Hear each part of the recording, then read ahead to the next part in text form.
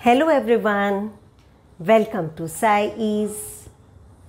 In this video, I am going to take up the new chapter of Class 9 and the name of the chapter is Structure of the Atom.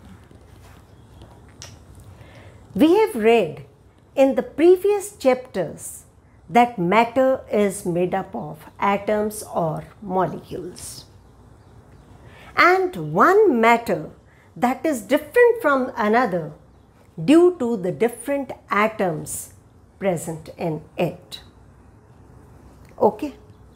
So, Dalton, he gave his theory, that is Dalton's atomic theory, and he gave the definition of an atom as atom is smallest indivisible particle.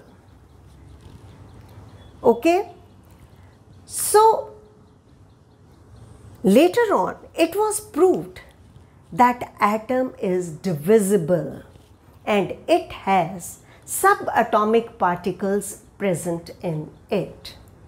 And these particles are positively charged protons, negatively charged electrons and neutral neutron. So in the first topic, we will study about the charged particles in the matter, that how the scientists, they discovered these subatomic particles, what experiments they performed to discover these particles. The name of the particles I have told you as proton, electron and neutron. Now next topic is Thomson's model of an atom. J.J. Thomson contributed a lot. He told us about the electrons. Okay, electrons, that negatively charged electrons, they are present in an atom. And he compared the structure of atom with the Christmas pudding or watermelon.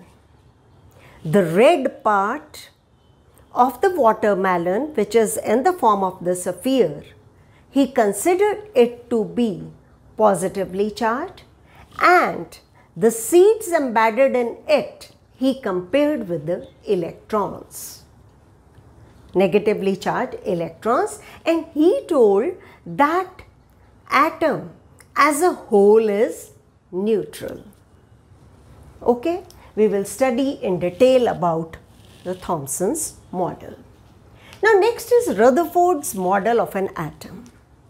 There were some drawbacks in Thomson's model of an atom. So Rutherford, he performed an experiment, that is scattering of alpha particles by gold foil. And he told that the positively charged mass that is concentrated in the center of an atom. Okay, positively charged mass means protons. They are present in the center of an atom. But still there were some discrepancies, or you can say drawbacks in it. And he also told that in atom there is large empty spaces also. Okay. Now next comes the Bohr's model of an atom. Bohr discovered that electrons, they revolve in the definite paths known as the orbits or the shells. Okay, electrons, they revolve in these shells according to 2n square rule. Okay, that we will study in detail. And here he told that electrons, they revolve and they do not fall. They do not lose the radiations while they are revolving. Next is how are these electrons distributed in different orbits? That's a very interesting and important part of the chapter. Here I will describe from atom 1, that is hydrogen, element hydrogen, up to the element calcium with atomic number 20. Okay, so you are to memorize the elements from hydrogen to calcium, that is atomic number 1 to 20, and we will draw the structure of these atoms. Okay, that how the distribution of the electrons takes place in the first shell, maximum number of the electrons, and the second and the third, and so on. So we will draw various structures in this topic. Now next is the valency. It is the very important term. Valency is the combining capacity of an atom. You are to memorize the valency also of some important elements, because in the formation of the molecule, these valencies, they play a very important role. Now next topic is atomic number and mass number. That what are atomic number and mass number? Atomic number, that is the number of the protons or the number of the electrons present in the neutral atom. And what is mass number?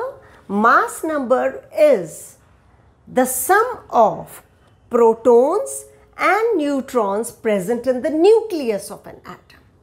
Okay, so you are to memorize the atomic numbers of the elements hydrogen to calcium and mass number also. Okay, now next topic is isotopes and isobars. What are isotopes? Very interesting and important also. Hydrogen has 3 isotopes.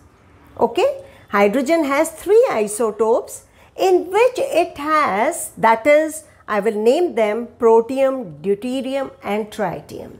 In all these 3 isotopes, hydrogen has atomic number 1, but the mass number, that is different in all these 3. I will take up other examples also. Now next is isobar. It is just the reverse of the isotope. Here the atomic mass is same, but atomic number, that is different. Okay, atomic mass is same, but atomic number is different. We will compare argon and calcium here. Okay, so in my next video I will take up the topic charged particles in the matter. Till then, thank you very much.